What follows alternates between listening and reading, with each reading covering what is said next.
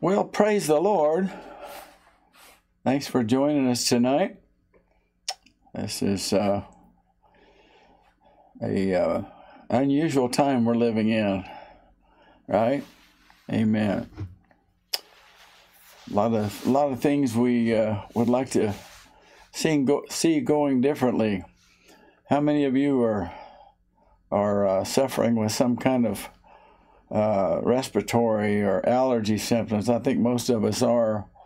Of course, here locally, we know we're getting an unusual amount of rain, and that makes the symptoms go into high gear and on supercharged steroids or something, right? Amen. Well, the Lord said that the earth would groan and travail in the last times, didn't he? And he said it would be like a woman before she gives birth. And all of you mothers can relate to that. And it really is. It really is. You know, I don't know about global warming, but I do know that if the globe is warming, that our Lord is in charge of it, and He's causing it. And I think that He is keeping us day by day. Don't you?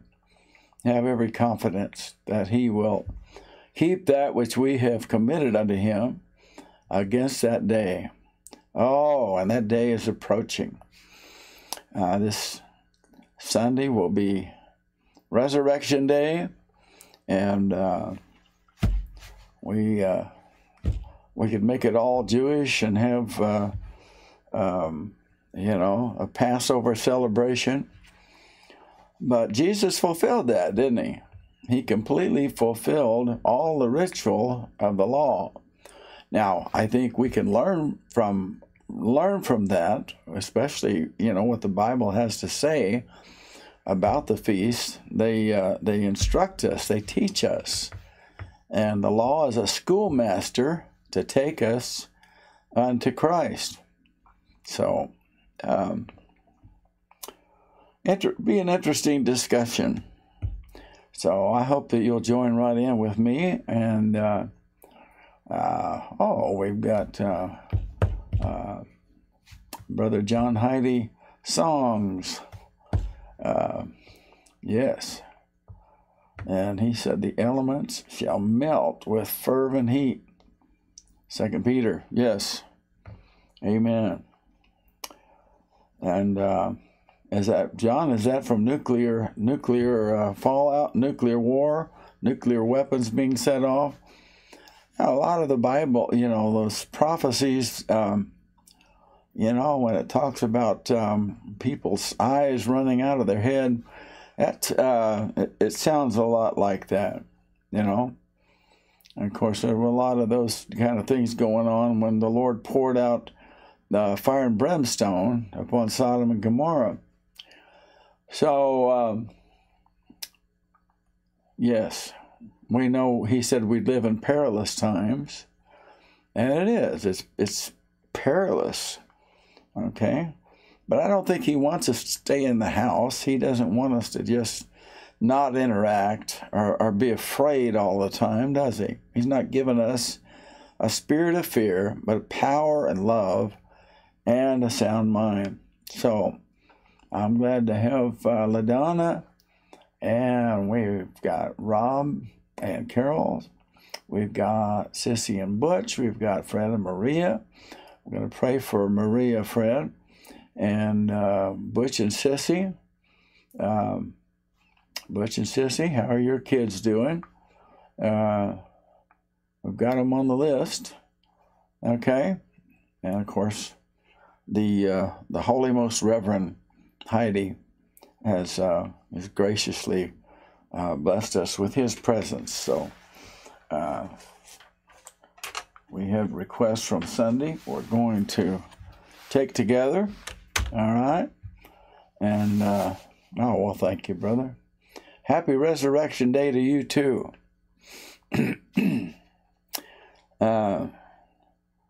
can ask my my lovely wife what kind of day I've had physically. a lot of coughing and blowing and that type of thing. I won't give you any more details. So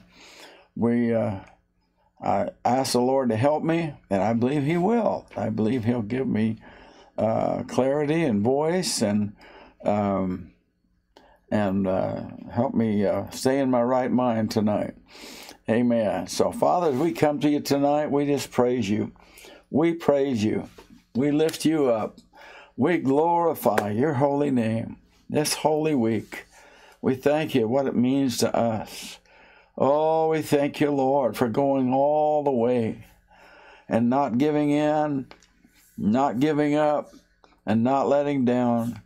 Oh, Lord, thank you for allowing the people of this fallen planet to take you and do all that the Holy Father required to pay for our sins.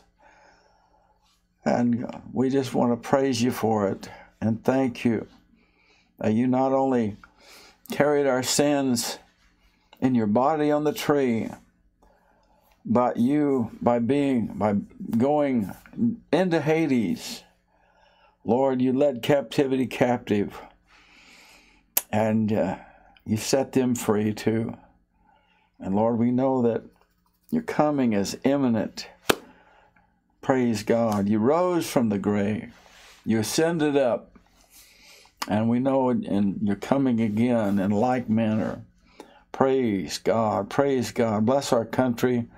Send revival. Send an awakening. Let the peace be upon Israel.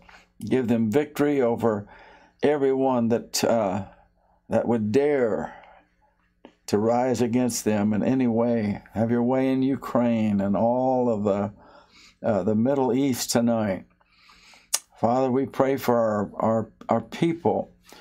Lord, touch Sister Ina. Touch her and help her, Lord. Minister to her physically. And touch Sister Maria, Lord, who is having some problems physically. Touch her, Lord. We know she suffers so much with her back and knees. And just minister to her. We pray for Don, Lord. You know all about his current situation. And we pray for Sophie, Lord, spiritually. Minister to her. Send her the right influence. Help her, Lord, to be persuaded that your way is the right way.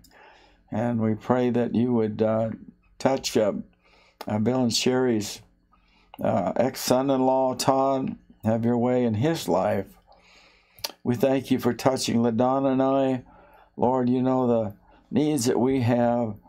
And just heal LaDonna's back. God, give her victory in her body. Praise God. Meet every unspoken request. The circumstances with Sissy's request about her kids in Red Bluff. We pray, Lord, that you continue to touch Rob's dad and be with him and touch Carolina. Lord, heal her of her cold and allergy symptoms tonight. Help us in the ministry of the word tonight and in song. And be glorified, we pray, in all that is said and done tonight on this YouTube broadcast. And we ask it in Jesus' name. Amen. I'm going to try to sing my favorite Easter song. And it's a good one. It kind of tells the whole story. What a day. What a day when Jesus went all the way to the end and fulfilled all the prophecies of the Word of God. Amen. One day. I don't want this to pop off.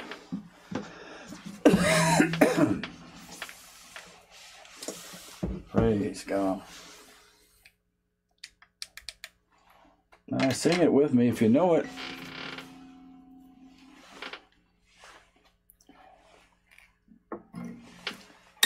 One day.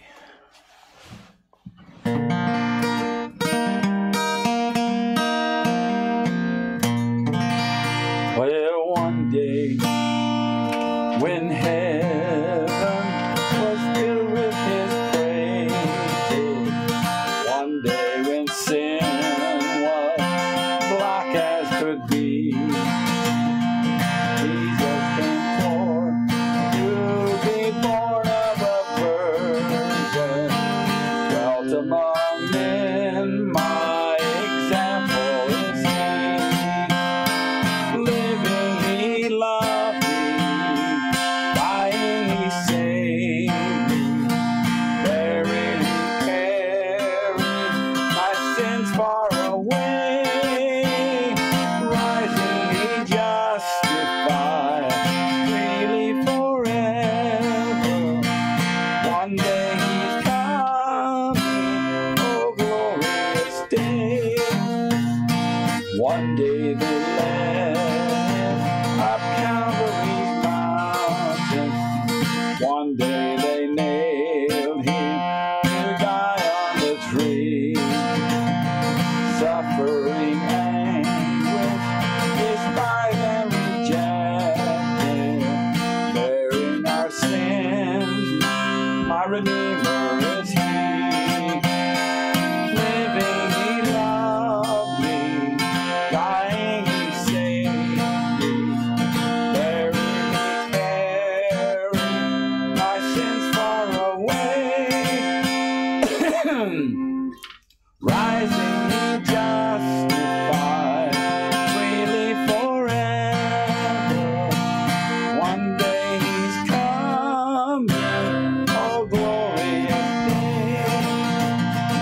One day they left him alone in the garden. One day he rested from suffering free. Angels came down there, a tomb to keep vigil. Hope of the hopeless, my Savior is he.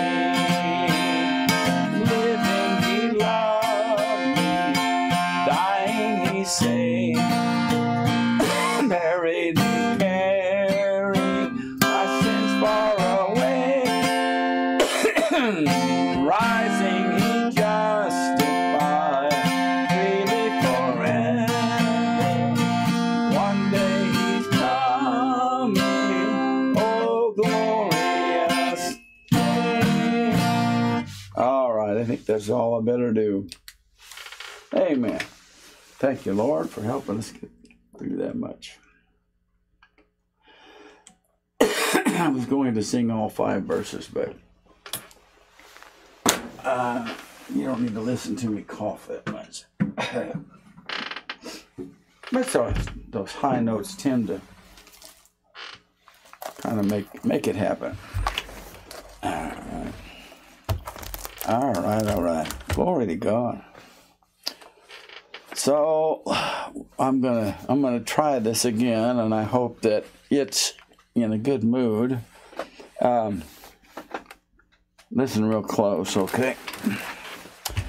Alexa, what is the definition of worldview? A worldview is a person's overall perspective on life, how they interpret the world, and how they view reality. It encompasses their beliefs, values, and assumptions about the world. A worldview is typically defined as a comprehensive philosophy or view of life. Individuals often hold a number of different worldviews, each of which guides their understanding of the world and how they interact with it. Did that answer your question? Yes, that's Thanks for a your feedback. worldly view. Do you have a lot of different worldviews? We'd like to we'd like to persuade you of God's worldview tonight. Okay? Have you ever heard of George Barna? I know John has. He wrote a book, wrote several books. One of them was Think Like Jesus. And he makes this observation I'm going to read. He said, most Americans are immersed in daily exercises of covert worldview training via the mass media, public law, public school education, the internet, and conversations with peers. Okay? In other words, from the time you wake up in the morning until you go to sleep at night, there are forces constantly coming at you, infiltrating your mind, shaping your worldview. So what's a worldview? Another definition. Worldview is made up of all the assumptions in your mind. Okay? Someone said our perspective is our reality, right? Whether conscious or subconscious about how the world really works. Another definition says a worldview is, first of all, an explanation, an interpretation of the world, second, an application of this view to life. Worldview is what you believe about life, and it determines how you behave in this life. Okay, I think that's pretty good. All right, Butch and Sissy said the kids are doing much better. Well, we praise the Lord for that. Thank you for that good report. So let's pray. And Lord, we thank you. We thank you that you hear us and you do answer prayer. And Lord, we know that you're helping us every day, Lord. Day after day, you bless us and you meet with us and you supply all of our needs. We thank you for your gracious, loving kindness. Lord, help us in looking at this truth tonight, and let your word minister to us, we ask in Jesus' name. Amen. So, here's the scary part. Most of the influences that come at you lead to a worldview in opposition to God and a biblical worldview. So I think as a pastor that I need to address that, don't you? Don't you think so? You could be a sincere follower of Jesus Christ who truly loves the Lord and wants to serve him, but because of your worldview, you could be actually living contrary to God's will.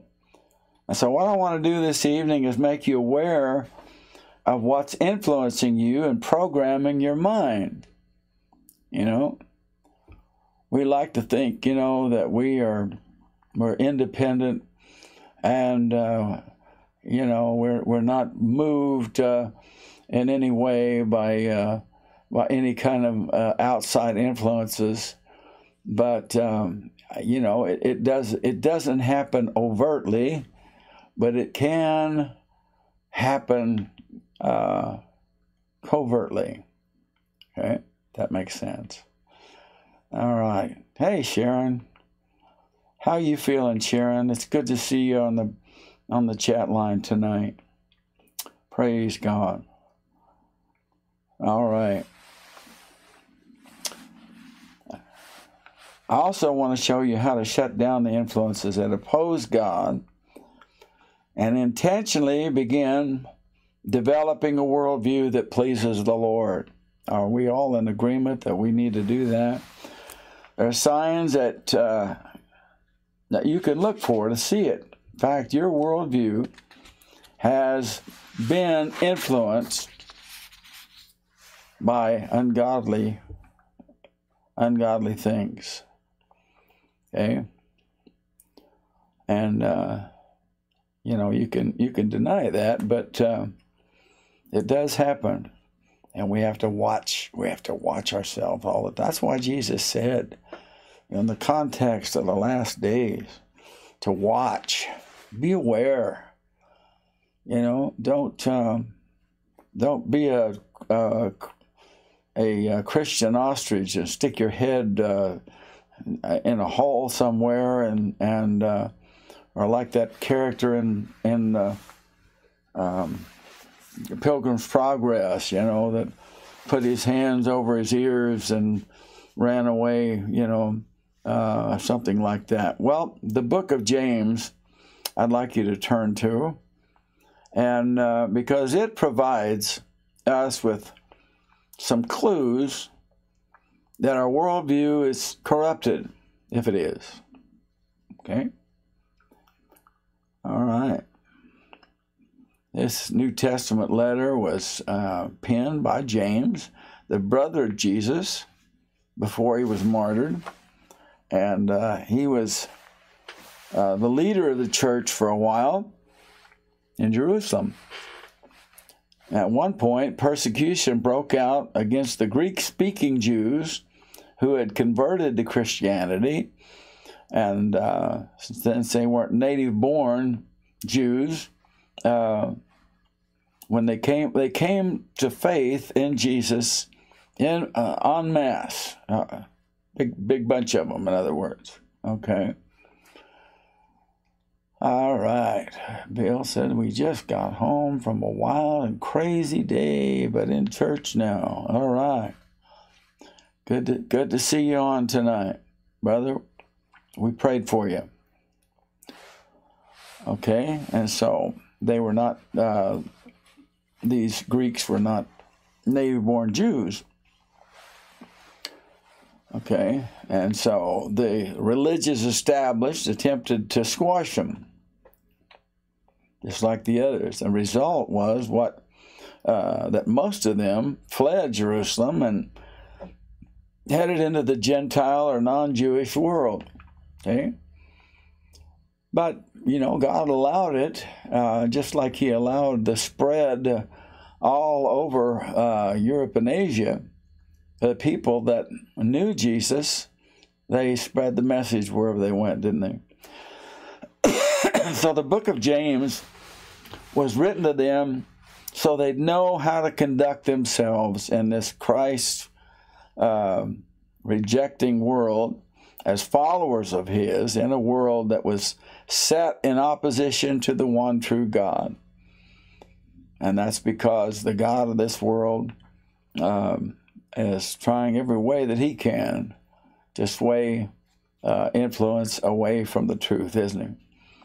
And they were like a lot of us when we leave our home, church, or fellowship groups. We find ourselves immersed in a culture that's anti-Christian to the core.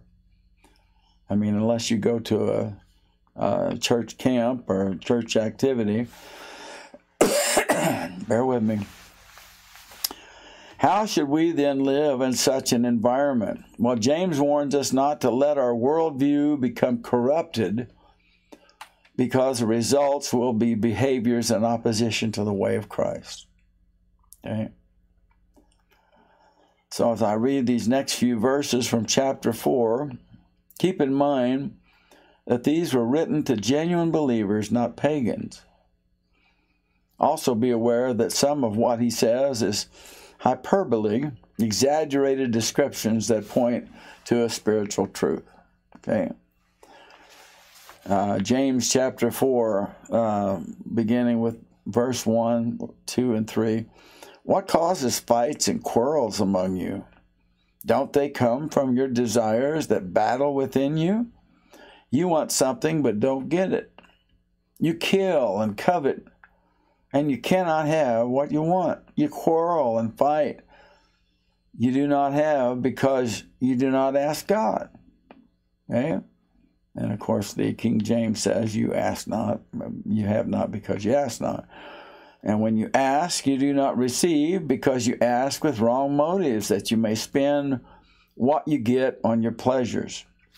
Okay? And that's a problem with us sometimes. So there's some clear warning signs that something is wrong.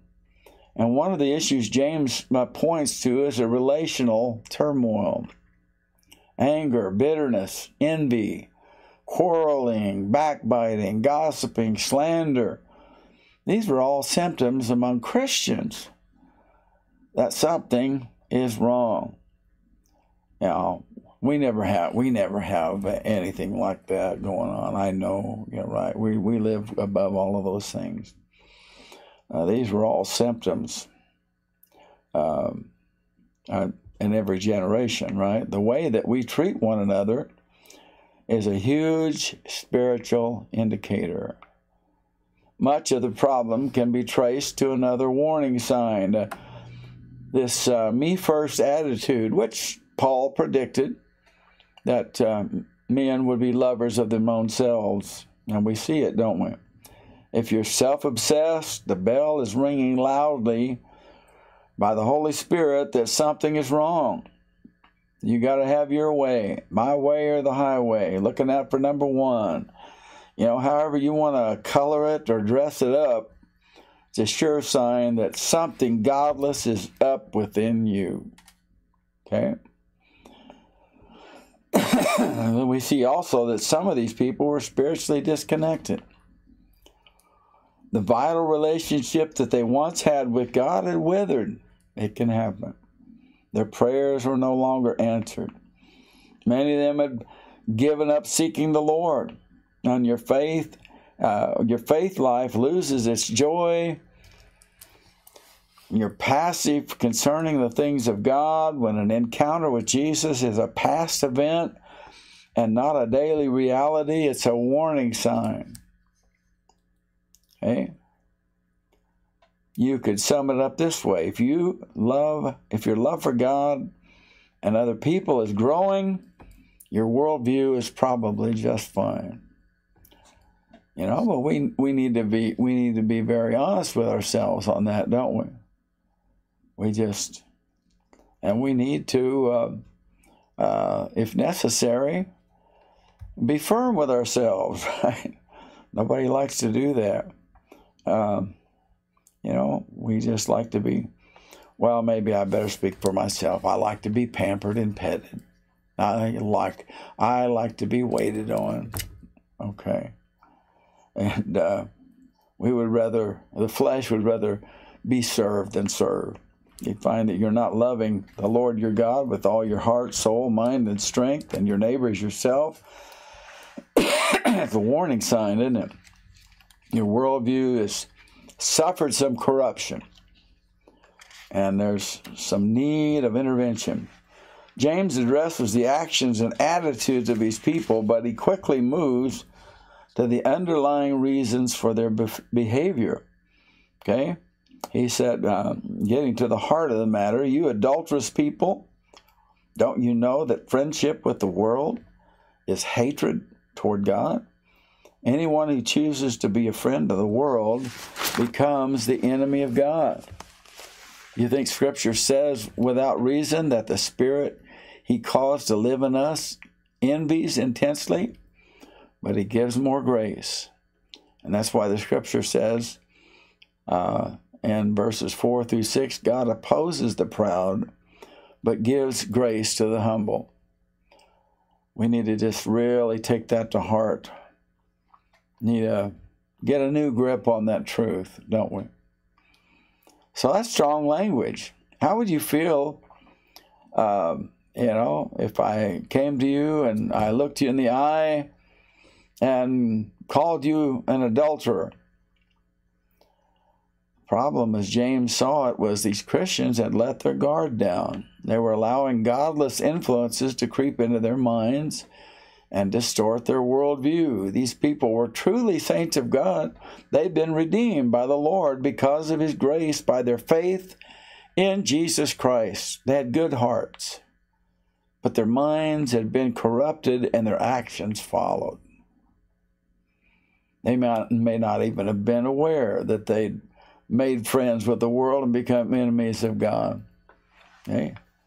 It doesn't happen overnight. But it does happen, and when it happens, it's imperceptibly creeping. And that's a challenge for us. These agents are most effective at corrupting a godly worldview, and they're subtle, unnoticed.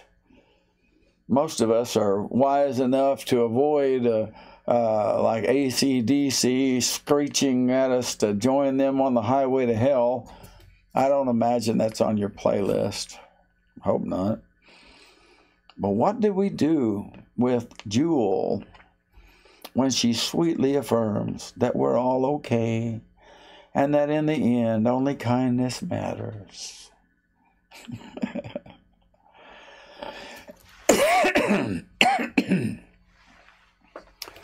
Christian parents sometimes get all worked up when they find their kids possessing trading cards that are cultic in nature.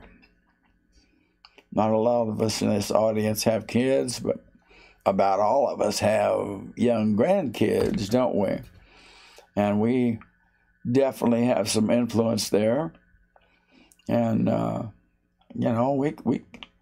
I believe God holds us accountable for our being silent in some of these things. The hidden message is that it's more blessed to receive than it is to give, usually. Get all you can for yourself. So the hidden message is more, is just that. Sometimes we hear a collective Christian protest about the decadence on TV or the violence and sexuality of video games, but hardly anyone catches the worldview behind massive amounts of TV watching and game playing that says it's okay to waste all your life in front of a flashing, purposeless box. Okay? Yeah, we have a television in our house. But I'm not lying. I don't want to be like that guy that said, that asked the church, please pray for me, that God cleans up my VCR. Okay. We need to get back to looking seriously at redeem the time, because the days are evil. So what are the competing worldviews that threaten to infiltrate our minds, covertly affecting our beliefs and actions? I'm going to talk about a few of them. And, as always, I'm not here to entertain you. You might be thinking, well, Pastor, you said it's Holy Week. Why aren't you bringing something on the Passion of Christ? Because I felt distinctly the Holy Spirit wanted me to go this direction tonight. And I want to follow Him. And I think you want me to follow Him, don't you? In our culture, the single most persuasive worldview is naturalism. Now, nothing to do with taking your clothes off and going for a walk in the woods. I hope you don't take them all off. But naturalism is a view that the physical or natural world is all there is. It's a belief that natural causes can explain everything that exists. All came into existence through explainable physical processes. God is not needed in the explanation. And the idea of evolution arises from naturalism. Theory goes that all living creatures arose from a simpler life form into the diversity and complexity that we see today. Humanity is not the unique creation of a loving and holy God, but the product of blind chance. So our origin resulted from physical processes upon an unthinking, warm, primordial ooze, and not the purposeful craftsmanship of an infinite creator. I don't think anybody in our group is drawn to that, but I said we were talking about different ideas on the subject, and hopefully you'll be better prepared and not shocked when you run into it out there. I bet the majority of you would reject naturalism. Most of us would scoff at the very idea of evolution.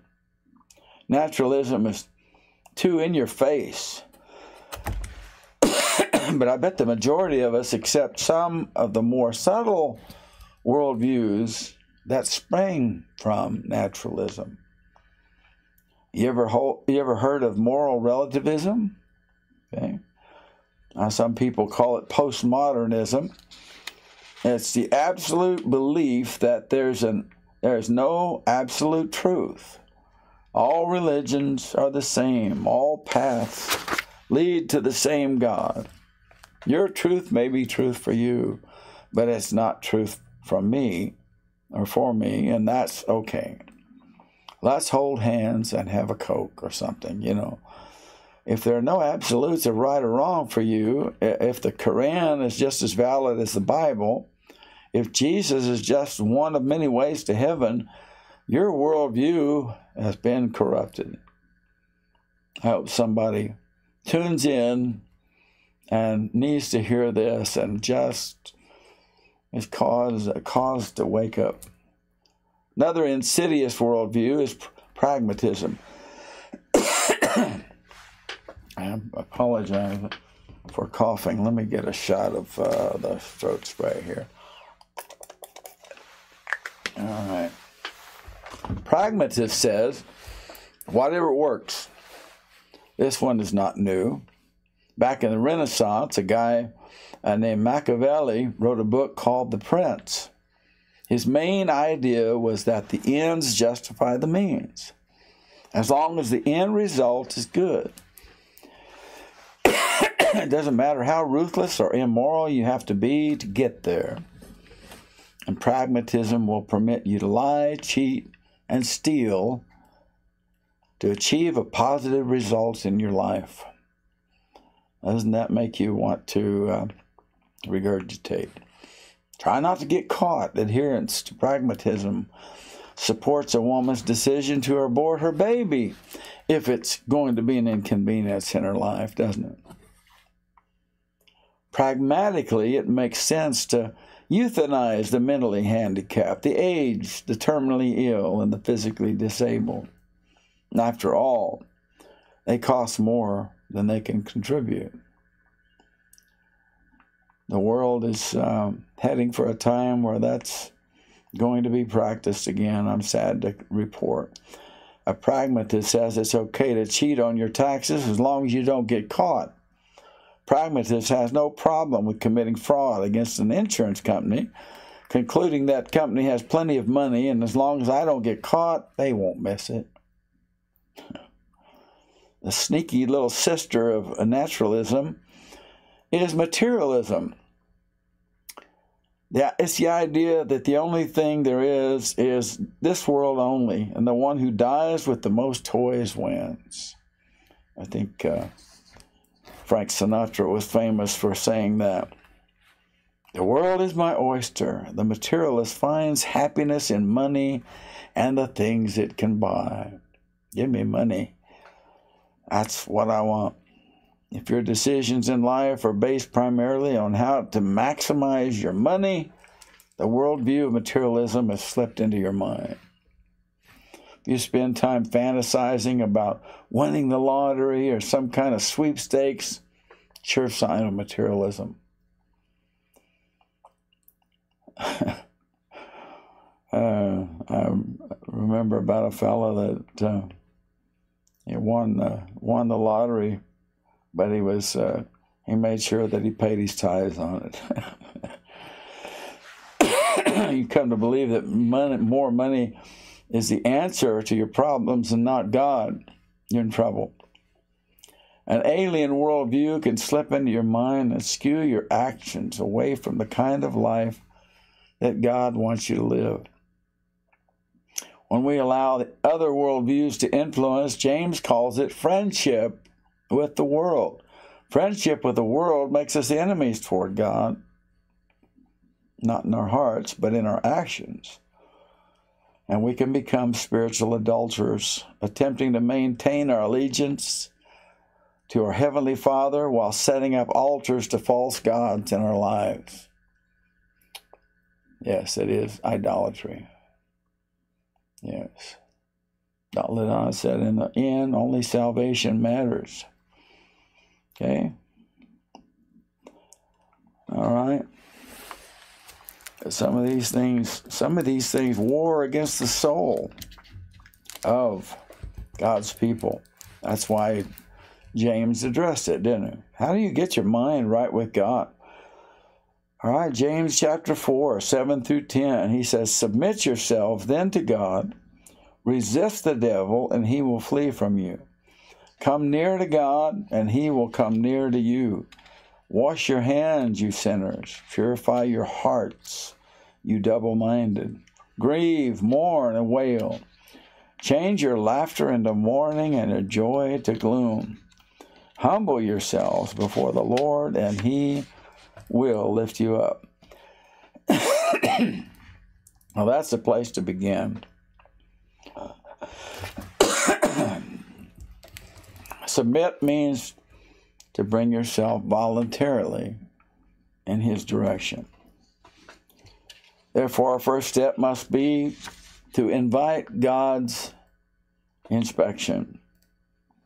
It could be really tough for most of us to do that, but that's what we need to do. Ask God to show you what parts of your life are displeasing to him and where the influence is coming from. And when he reveals it, don't spend time beating yourself up or feeling guilty. Don't label yourself, call yourself names, or give up. Your heart is good. You're born again. As a follower of Jesus Christ, you have a new life. You're a new creation. Your inclination really is to obey God and live in a righteous manner. But you might need to do some deprogramming. If there's a virus in your hard drive of your mind, it's got to be rooted out. Okay? All right. John says humanism has a hidden word. And humanism has a hidden word within its letters, spelled backwards.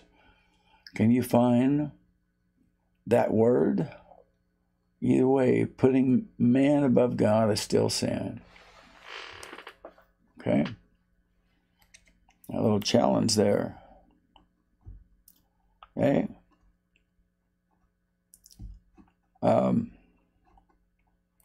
The Bible says if we judge ourselves, we won't be judged. So, if you've got some treachery going on, feel the weight of that. Okay? Although, we get set up, so to speak, by false worldview, we're still responsible for actions. And you can't plead that the devil of the world made you do it. Your behaviors are your choice. Feel the weight of it. Call it what it is. If you're not broken up over your unfaithfulness to God, then you're not really repentant. Okay? You won't do what's necessary to make a change unless there is some remorse involved. Okay?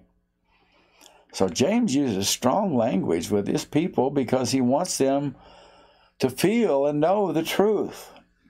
Know the truth logically is good, but adding the emotions to it brings genuine change.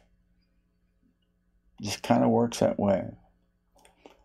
He called them adulterers and idolaters so that they would feel it and be motivated to combat the godless worldview influencing their behavior. You'll only purify your heart and wash your hands and go on to complete commitment to Christ when you felt the weight of your treachery against God. All right? The repentance should lead us naturally to step 3. Okay? We had 1 and 2. Halt the flow of godless propaganda. Amen. Do a little self-evaluation. What sorts of things do you set before your eyes on a regular basis? What do you typically read and meditate upon? What do you listen to? What kinds of conversations do you have? Who do you respect as authoritative in your life? In other words, assess all of your influencers and halt the flow of their propaganda if you can. Okay? I'm positive that it'll mean giving up some things that you really cherish and enjoy. I think this is what James was getting at when he said, change your laughter to mourning and your joy to gloom. Humble yourselves before the Lord, and he will lift you up. He didn't mean that we should adopt a perpetually sour expression or that life as a Christian is supposed to be a misery. He's pointing to sacrifice for the Lord's sake. The things that make us laugh or kept us entertained, that injected a false worldview, we're to give up. Treat as a thing of that brings gloom and sorrow. And he'll replace whatever we give up with something far better, won't he? I believe that. The joy of knowing that we're doing his will, the joy of his presence and pleasure. We need to actively pursue a Christ-centered worldview. Remember that quote from George Barna I read earlier. Let me read it in the fuller context. It said, most Americans are immersed in daily exercises of covert worldview training via the mass media, public law, public school education, the internet, and conversations with peers. And only an intentional process designed to develop, integrate, and apply a biblical life lens can protect us from the savage mental and spiritual assault that occurs every day. Okay? That's, if you want to explore that further, that's from George Barna's book, Think Like Jesus. So we can't be passive about it. We can't simply say, stay on the defense. You got to get active and aggressive. You must participate in the formation of your own worldview. You've got to program your own onboard computer. Amen. Praise God. You know, they make computers so disposable. When the hard drive gets corruptible, we replace it. Well, we can't replace our internal spiritual hard drive, but God can change it, can't he? Create in me a clean heart, O God. Renew a right spirit within me. It's a prayer to pray. I think it goes without saying, you've got to know the Bible. Amen. We ought to know the Word of God like we know the back of our hand. And you'll only have a Christian worldview by constantly reading, studying, meditating on it, and when possible, memorizing the Scriptures. You can't develop a godly worldview without knowing the Bible. You can't do God's will without knowing his inspired written word. Get in it daily. Make getting a handle on the Word of God one of your top priorities. Paul called the Word of God the sword of the Spirit. It's your weapon of defense and attack. Okay? And it's the only, well, you could make the argument about the killer shoes that he told us to wear, but because the Roman soldiers did a lot of damage with those spiked shoes, but the sword, their sword was the main weapon of offense, wasn't it? You must also begin, if you haven't already, filling your mind with godly images. If all you do is halt the flow of godless propaganda, you'll create a vacuum.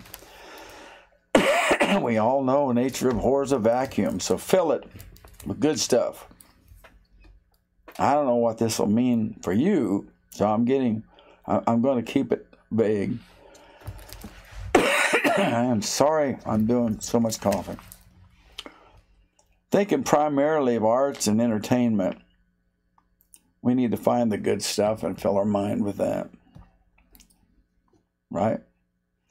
And Philippians chapter 4, verse 8 says, whatever is true, whatever is honorable, whatever is right, whatever is pure, whatever is lovely, whatever is of good report, if there is any excellence and if anything worthy of praise, dwell on these things. It's also imperative that we seek out community with other Christians who sincerely desire to walk with God. And you need to counteract the influence of godlessness in this world with the opposing views of the followers of Christ. All right? That's, I used to say about, the computers, garbage in and garbage in, garbage out. That's true with our computer, our mental computers, right? We need 2 or 3 godly people we can talk to, with more than just sports and the weather. Get in a group, find a group, and the Proverbs tells us that whoever walks with the wise becomes wise. Some people find it helpful to study the lives of men and women from the past who walk with God and study how they lived and not just what they accomplished. Pattern your life and way of thinking after some of theirs. I think that's good. There was a great movie in 2009, around about that time, entitled Amazing Grace, about an outstanding Christian named William Wilberforce. In the 1700s, he stood up against slavery and the slave trade in England. Almost no one else was speaking out about this issue because most Englishmen, including the Christians, were captive to a worldview that said treating another human being like a beast is just fine. Everybody does it. If you can make money in the process, all the better. So Wilberforce had Christ in his heart and in his mind, and he stood up. He faced opposition, scorn, persecution, and death threats, but nothing could shut him up or make him back down. Shortly before his death, as a direct result of his efforts, England banned both the slave trade and slavery itself. Wilberforce wrote the following: if the affections of the soul are not supremely fixed on God, and if our dominant desire and primary goal is not to possess God's favor and to promote His glory, then we are traitors in revolt against our lawful sovereign. And whether we're slaves of greed, sensuality, amusement, sloth, or the devotees devoted to ambition, taste, fashion, we can alike estrange ourselves from the dominion of our rightful sovereign, Jesus Christ. Chuck Colson said that in his Breakpoint commentary, A Tale of Two Servants. William Wilberforce changed the world because Jesus had his heart and his mind. Well, if you don't get anything else, get that. Okay. John said, whatever informs us, conforms us. Amen. That's a good thought, isn't it? Amen. Our world is desperate and desperately in need of men and women like William Wilberforce. Stand up and stand out for Christ rather than following the herd. If you'll let Christ change your mind, through you, He will change the world, maybe starting with just your immediate family. You must be intentional about developing your worldview. Remember that everything has a shaping effect on us spiritually. Be discerning about what you allow through the gate of your mind.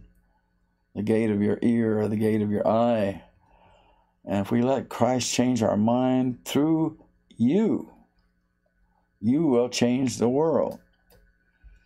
Oh, come on, Pastor. That's really high and lofty ideals and really unrealistic. It sounds that way, but that's a promise of the Word of God, isn't it? Jesus needs more than just your hearts to make a difference.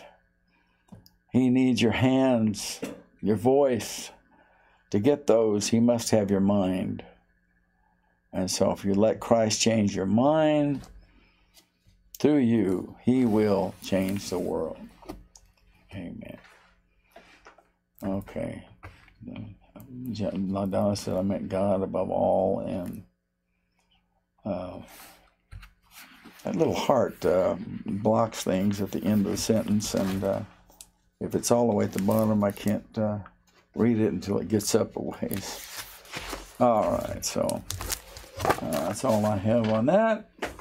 Amen. Thank you for participating, you all. Good to have John and Judy are back in Arkansas and getting some rest and R&R and all that good stuff, I think. I'll tell you what, they don't